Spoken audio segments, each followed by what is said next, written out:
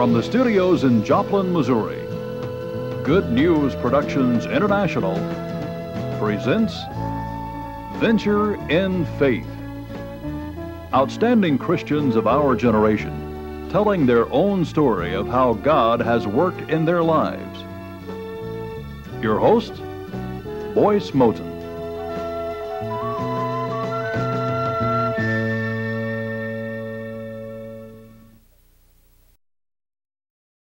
This venture in faith is about Lois Rees. I just met her a little while ago, and even in the short time that I have met her, I have come to appreciate her as a person of deep conviction.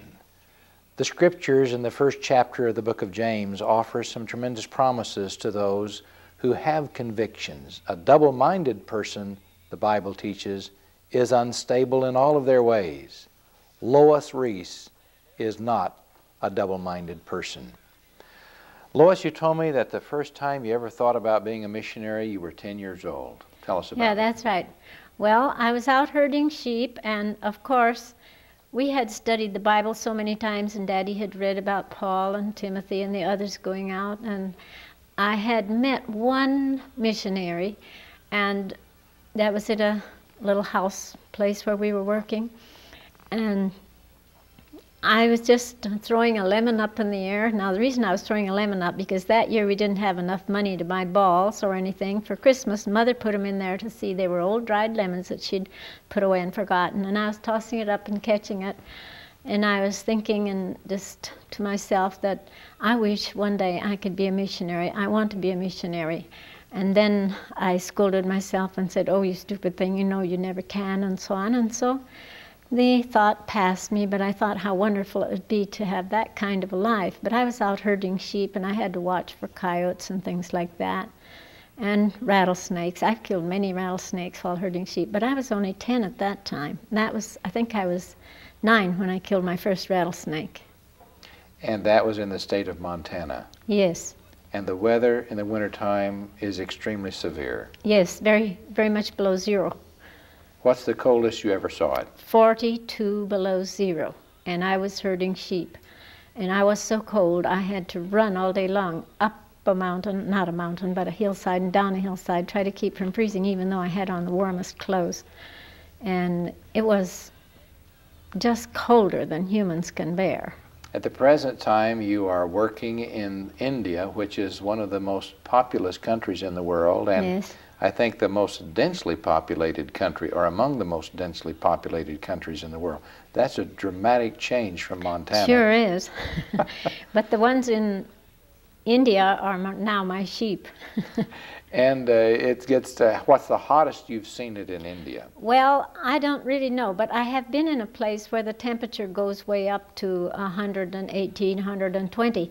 Now, when we first started working on our ground, I have, in one of my newsletters, I have that I slept last night and the temperature today is 118. And I was sleeping outside just on the ground because inside we had a little hut place there. But it'd be too hot in there, so I slept out on the ground, and the people going by used to holler to me in the middle of the night on moonlight nights and ask me how I was and what I was doing and stuff. But I was not afraid. And you have months in India with no moisture? Is that yes, correct? That's true. We do. It's very dry. I got to be there last January, and they said it might be August before it rains. Yeah, well, Emma said it did rain last year. We finally got some rain. You went to the mission field as a team 42 years ago, you and your husband, David. Tell me how you met David. Well, I went to chapel, and that was in Indianapolis, Indiana. My father would always be in the chapel. And he was working, and I would always go to the chapel and sit with him. And David was a singer in the quartet. And then finally I met one of the people from the choir, and he had asked me to go to a certain place to a meeting, and that was the first time that I ever met him. But we just simply spoke then, and later he started coming to sit with us if we went to a convention or somewhere and he was there. He would come and sit with my father and I. But your conviction to be a missionary had deepened to the place now that you were already committed to the mission field. I was before already you met committed David. to go out with Isabel Dittemore, and that was, I had met her while I was still in Bible college, and she had not said yes yet. Then there was two of us wanted to go, and she said, well, I only would want one. And so then when I graduated, I came down and I said, Isabel, would you by any chance, would I be the one? And she was real happy and grabbed me and squeezed me and said, yes, you are the one I wanted. So her brother, Mark Maxey, knew me very well. And you had no way of knowing that David had dreamed of being a missionary. Well, no, not yet at that time. I had no way. I didn't know David at that time. Now, tell us a little bit about David and your first date, because I think that this is going to confirm to our viewers the fact that you are a person with some real convictions. Well, I was determined to go and be a missionary regardless of what, because I had for so long wanted to, and here was my chance. So I was preparing, and when I had been asked by David, I had somebody from India in my house as a missionary. She was a speaker there, and she was also single. So that day, David called up and asked me if he could come out, take me out for a date. He and this boy were going, and I said, well, no, because I have a missionary here and I can't go off and leave her. Oh, good, just a minute. And so here he was back. Yes, we'll both come. We'll have a double date. So, okay, I agreed. The other man had a car. So we went out to one of those, I think it was a quick food, I think it was Pizza Hut. Probably the first Pizza Hut there ever was, I don't know. But we went out there and we had our pizza and sat in the car and ate it and everything. And then while they were talking in the front seat, she was telling about India and so forth. And then my husband said to me, I mean future husband, I was telling him that I was going to be a missionary, and he said he had intended to be a missionary, and the girl that he was going with had jilted him. And then he said, just before it was time for us to leave, he said, well, now, should you go to India with me and be a missionary, or should I go with you to China? And I just wasn't convinced. I said, well, I don't know about you, but I'm going to China. So to China we went. But this was on your first date. First date, he proposed. Of course, I'd met him a number of times and so on. And your courtship lasted about a year. Yeah, off and on, because I was traveling and speaking. And he wrote occasionally, but when you're traveling and speaking, you don't know where you're going to be either. And you had the honor of being married by Warren Dittemore. Yes, Warren Dittemore performed the ceremony. When Isabel had decided to take us, she herself was not yet married when she decided to take me. Then later she married Warren. And you and your husband were in California in language studies? Yes, we were in Chinese language study. And one thing that I'd like for people to know and understand is this, that when you've decided to be a missionary, even though you know other missionaries are being killed, it's not going to affect you. We were in a Chinese language school, and there were many missionaries from many places, mostly Baptist and Church of Christ people, and some Methodists and so on. But every one of us were planning to go out, and Betty Stam, I believe it was, and her husband were killed near one of the big cities from the communists. But yet, though every one of us was planning to go to China, not a one of us thought of turning back. I didn't even think of it at the time, but later I was thinking it over, and not even one person said, oh my goodness, if they're killing Christians there, then I'm not going. We all said, we've got to study harder, we've got to go and get China before the communists do. And after we went over there, then we started a little church while we were just waiting to get our supplies up country. And we found some people that would come and listen, and we started preaching and teaching, and there was a young preacher that was willing. He wasn't too young, he had a young daughter, but he came and started preaching for us, and we were having baptisms. We had to buy a little tub to baptize people in.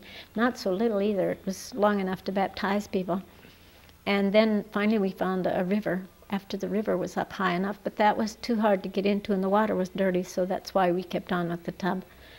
And so we were baptizing there. And later, that is the same place, same house, I believe, that Daddy Morse was captured in. And he came down and was taking care of that church after we had gone up country. And he stayed on there. You're in language school in California. Yes. And you received word that Warren Dittemore had died. Yes, we received, first we heard that Betty Stam, and then it was later that we heard that Warren Dittemore was dead. We got a cable saying, "Where are the Reeses? Warren Dittemore is dead. Where are the Reeses?" We were still in California packing to go, and we just immediately What was your hurried. husband's reaction? They were very close, weren't they? Yes, very close. So was I, but my husband broke down and cried, and he said, "Why didn't God take me instead of Warren?" He said, "He's such a perfect man." He felt that Warren could have been more use than himself. What year was this you were going out, Lois? It was in 1946 that this happened, and in 1947 we were already in China. It was a very volatile time politically, wasn't it? Yes, it was. We knew that the communists were coming, but we just wanted to work until we had to get out. I mean, how can you explain it? When that's your life, when you're dedicated to it, and you know that other people have been killed and so on, then even though you know that you may be killed, it's not going to stop you from telling others. I understand that in 1949 there were something less than 1 million believers in all of China, and perhaps half of them died during the Cultural Revolution. Yes, it was very terrible. Some people that I knew were killed, and we received word that they were killed. One of our teachers was killed, one of the ones that was teaching us in the Chinese language study when we were there in China. Was also killed. Not everyone knows the man whom you call Daddy Morse. That's J. Russell Morse. J. Russell Morse, yes. Who went to China in 1921 and yes. spent 15 months in solitary confinement. And you were 5 years in China and Burma. Yes. But they wouldn't let you go back. No, they wouldn't allow us to go back because communism had already progressed and they had all the Morse family. See, we were in China and we had to flee from China over the hump into Burma, and then while we were in Burma we had peace and we could teach and be there. But then when it was time to go, I just knew the Lord had let me know somehow that we would never be back. And I wept and wept, and my husband said, "Well, don't cry, Louie, we'll be back, don't worry." But I knew it wasn't going to happen, and sure enough the communists came and everybody had to flee. The Lord closes doors, but the Lord also opens doors. Yes, that's right. When the Holy Spirit forbade Paul to go into Asia and Bithynia, yes. he opened the door to Troas. Yes. And ultimately into Macedonia. So in your life, the closed door in China and Burma meant an open door in India. Yes. In Meghalaya, that's way up in the northeast of India, and that was a very open field. We have started many, many, many little house churches. We have seen many buildings built. Now don't think of an American church. You just think of a little hut that's thrown together in a hurry with straw, woven straw sides, and grass over the top, or a special kind of straw. And then for benches you have 2 bamboo poles like this, and then a bamboo stretched or a little tiny board or something across that, and then you just sit there, and if you're lucky your feet reach the ground, but most of the time we would sit right on the floor in the houses when we first started. I think our viewers might be interested to know about the marriage customs in the Khasi Hills. Well, all right, the marriage customs there, you see, you have to think of the Lisu people, of the Khasi people, as having been a migratory bunch. They were chased from way, way, way up north somewhere. They're light. They're not as dark as the other Indians by any means. And they were a tribal people. And the men were always going ahead, and they were hunters and this and that, and sometimes they would go someplace and marry and not come back, and his wife and children are here, and so it's a matriarchal place. And they have something like that also in Kerala, where you were, whether you know it or not. They used to be matriarchal, and some places they're matriarchal too, to a certain extent, but in a different way. But the Khasi, very definitely, the woman owns the property. the man can ask her, but she says yes or no, but usually she will ask the man. And when she says, if she wants to get married, she sees a fellow she likes, she walks up and proposes. well, that if her first husband has died or gone, yes. But the parents make the first wedding, as a rule. The parents will make the first wedding, and it'll be a big and grand and glorious affair, and the man comes and fits himself into this family and into this family's property, but he doesn't own anything except the clothes that he came in with. And if he had a suitcase, he owns the suitcase, and when he goes out, if she sends him off, he takes that with him, and that's the end. And she keeps the property. She keeps the property, she keeps the children. And she gives the and children. And the children have her name, her tribal name. Now, you worked there 15 years. Yes. And it was, how would you characterize those 15 years? It was heavenly. I tell you, I walked, I suppose, if you tried to measure it all, probably 1,000 miles in those 5 years. But it was mountains, cliffs. Sometimes I've walked around cliffs, and you don't know if you're going to fall off, if you're going to stay on. But it was the same way in Lisu country. Lisu country was much worse for that. I have held my breath and hid my head and waited till I got more courage to get around some of their corners and then crawl around and go. But in Khasi Hills, we had same rocky places, but not high mountains. But always it would be walking part of the way. Very few churches had a bus right to close to the place. So I have walked miles and miles and miles. I've walked 15 miles in one day. And you have 3 children. You and Yes. Dad had 3 children. Where were the children born, Lois? Well, Emrys was born in the United States, and Warren was born in China. Then Lois Kathleen was born when we returned from on our first furlough. But the children were all raised on a mission field. They were right? all raised on a mission field, and Emrys and Warren had graduated from Woodstock School. And then was perhaps one of my most trying times. Okay, I was a mother, and I went here and there, and I taught and I spoke, and quite often my children went with me.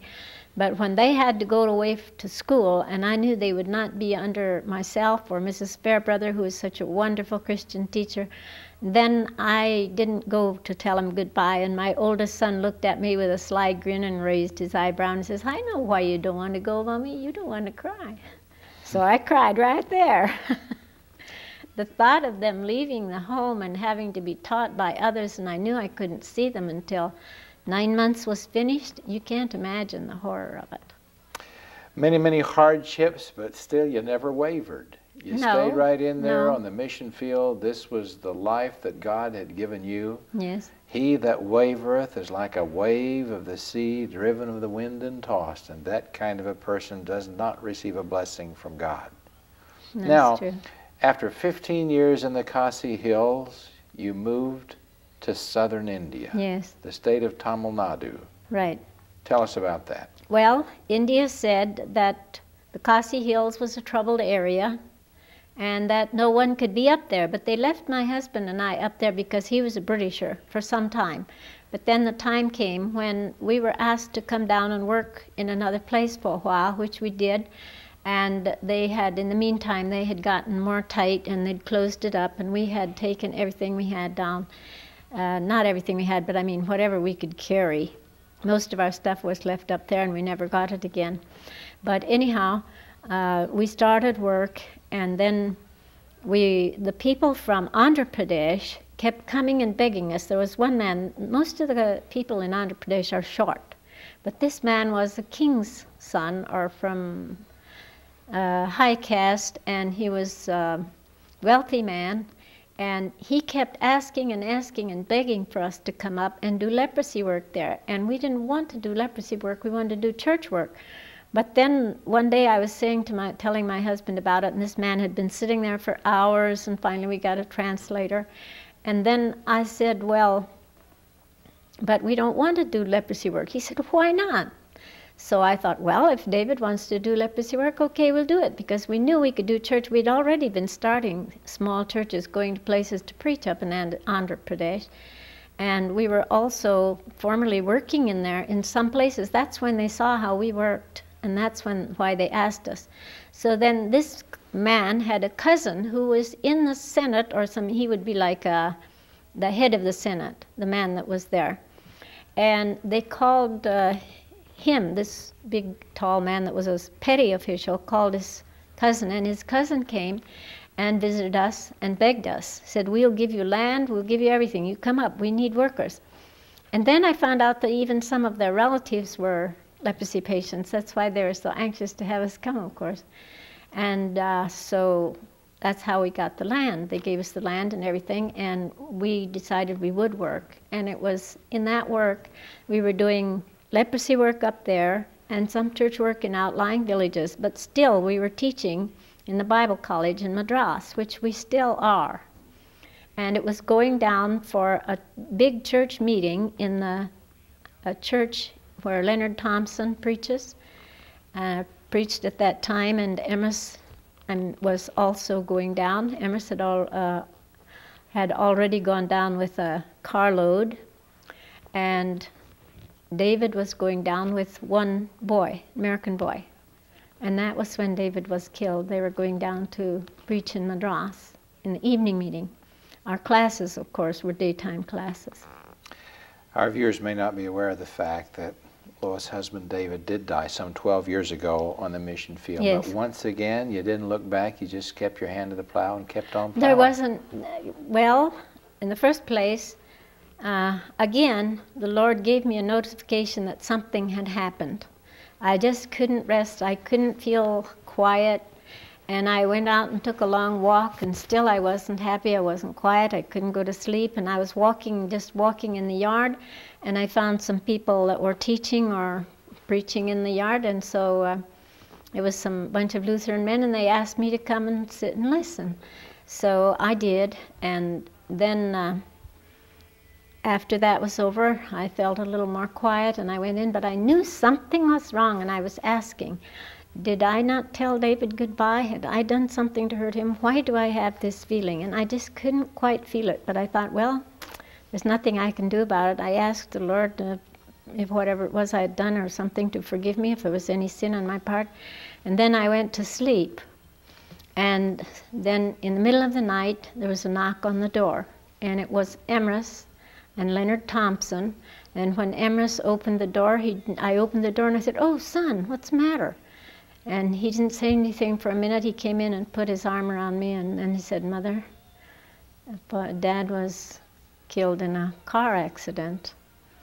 So, of course, from there on, you can imagine what happened. I had to pack up in the middle of the night and go back with them. And where are you going to find things? What do you need? It was trauma.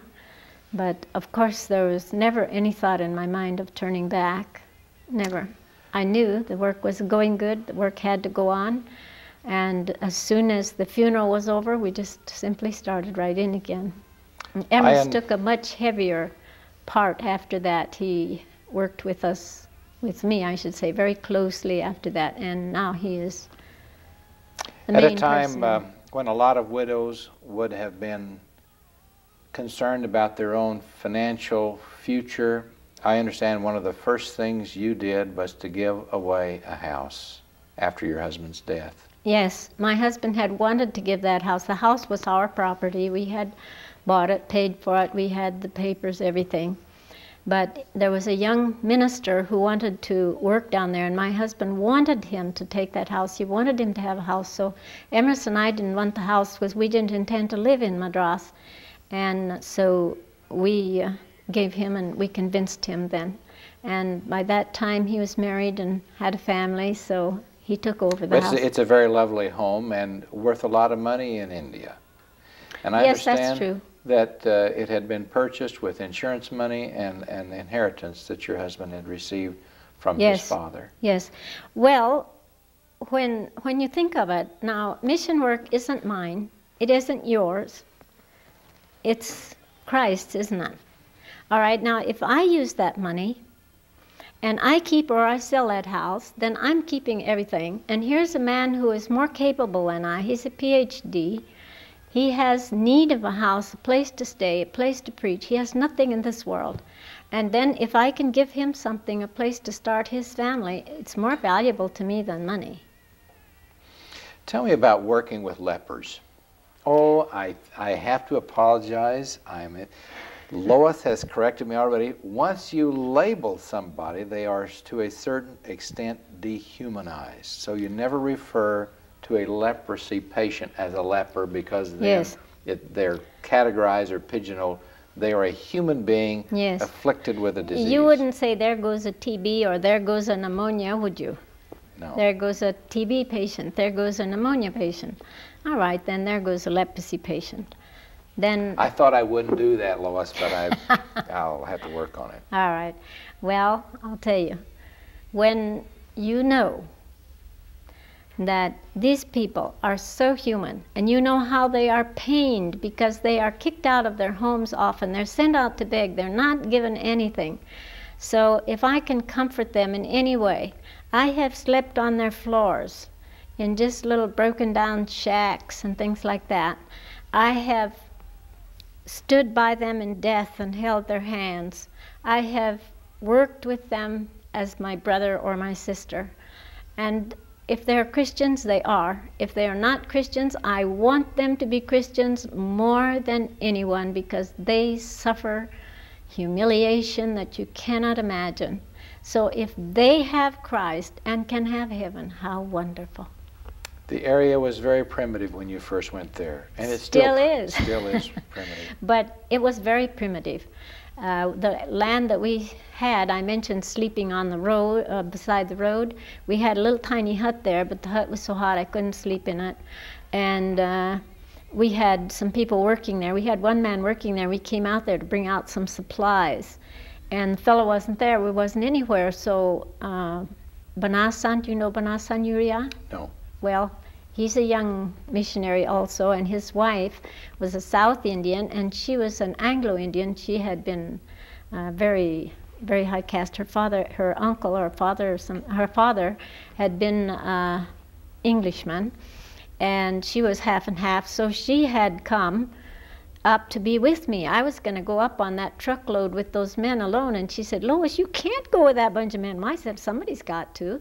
And my husband had just told me to go over the phone, and she says, "Well, I'm not going to let you go alone." So, okay, she got on there, and we went up there, and when we got there, there was nothing but a little broken down shed that the chowkidar, that means the night watchman, was supposed to be, and I was afraid he wouldn't be there. That's why I went with this truck, you see. They were taking a load of supplies up to build a house. So when we got there, the trucker said, "Well, where is your man?" And we said, "Well, we're sorry, we can't find him." And he said, they just took their things out, threw it on the floor, laid down, went to sleep. So I said to her, "Well, now there's a little shack off over here somewhere. We can go there and sleep." Well, there were rats and snakes up above overhead. I got some sleep, but she didn't sleep a wink. And she said, "That's the night I decided to marry Babanasan the next day, because if God could take care of me through that night, he could take care of me through anything." Now for me it was nothing. I had already been sleeping out there for many, many, many, many nights. I knew the villagers were friendly. They were innocent people, though they weren't Christians, and so I wasn't worried a bit. When I was there just a few weeks ago, Lois, I thought about Jesus, because it seems like the villages are very little different from what the villages would have been in Palestine 20 centuries ago. That's right. They have very little. And the common people work for less than $1 a day, I'm told, in American currency. Yeah, that's right. One of the things that impressed me the most were the duck farmers. I just had the idea of somebody spending his life herding a few ducks. Well, that's just like herding sheep. When you get done, you ship them off, you get the money, the money is yours, and so on. But the duck herders are just like a hired shepherd. They're not always the owners.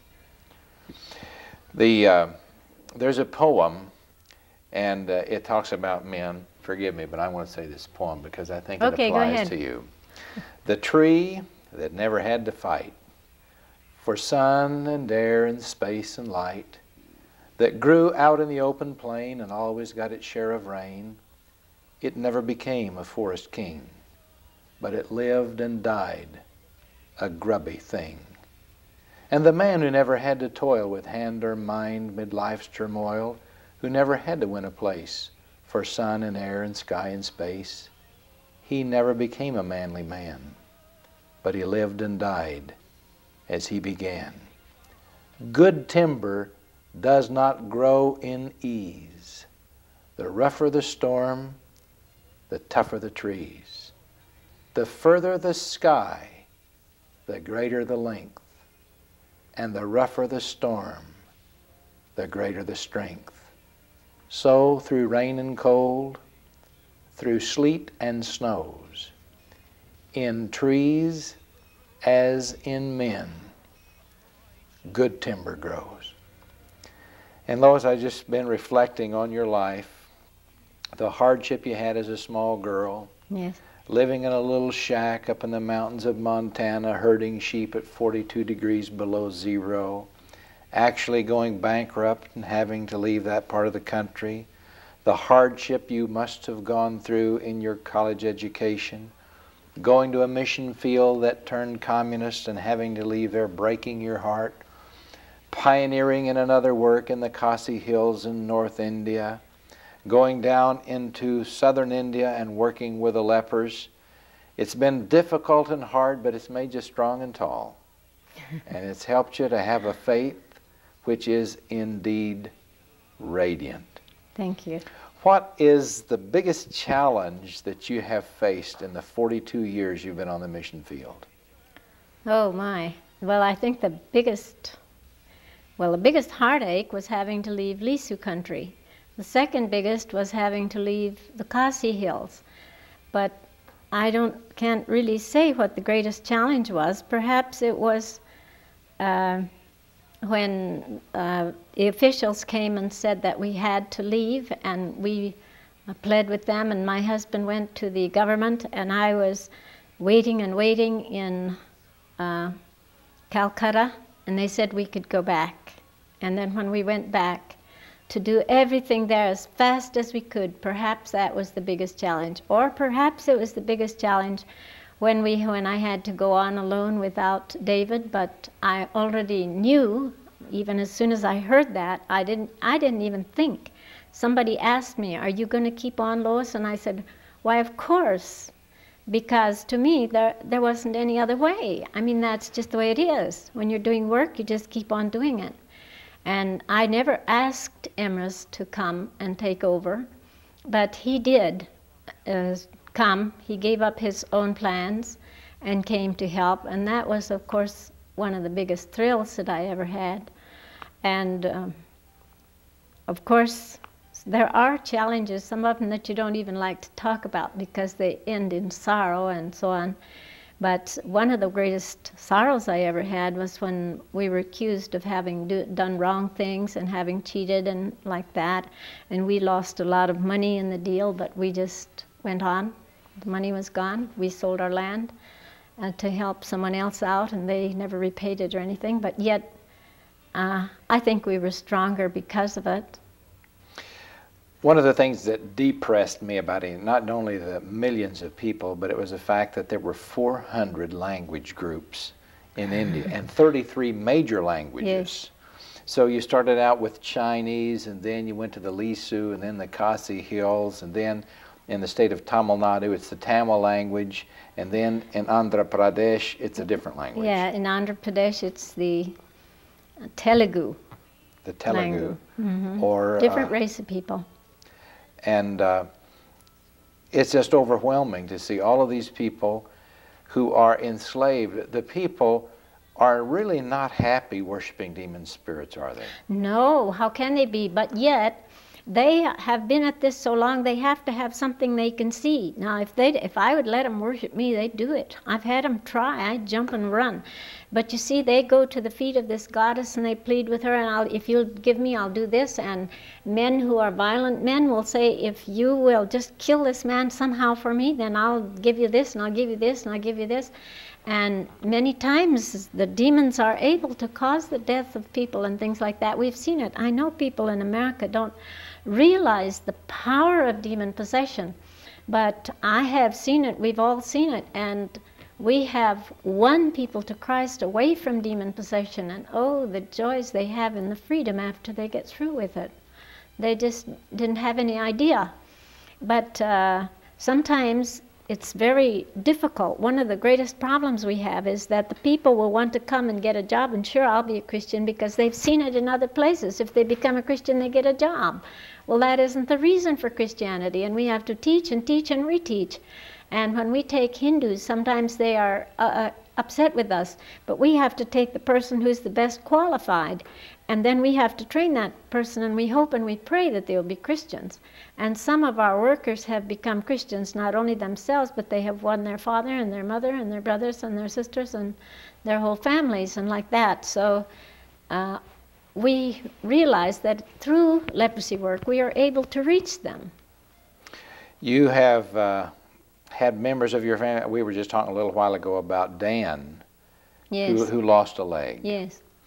Your co-laborers, the Getters, lost a son to Yes. death in India. Yes, that's right. There are constant dangers. I was told that the cobra is sacred, Yes. and the cobras are really not killed, so there are a lot of them.